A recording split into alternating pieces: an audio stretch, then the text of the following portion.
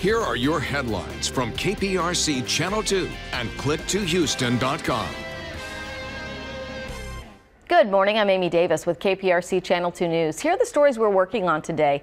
A Precinct 4 deputy says she was forced to fire her gun after responding to threats from a man with a shotgun in Atascocita. This started as a call from a mother concerned about her son. When deputies arrived, they say he refused to put his gun down and raised it at a female deputy, and she opened fire.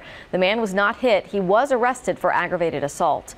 A big morning for Astros fans today. Single game tickets go on sale at 9 a.m. Season ticket holders already got first pick, so the pickets will be slim. You can buy them online or over the phone, and we've got a link to the sale and that phone number on our website, click2houston.com. Our Friday weather is looking great. Sunny skies with a high of 77 degrees.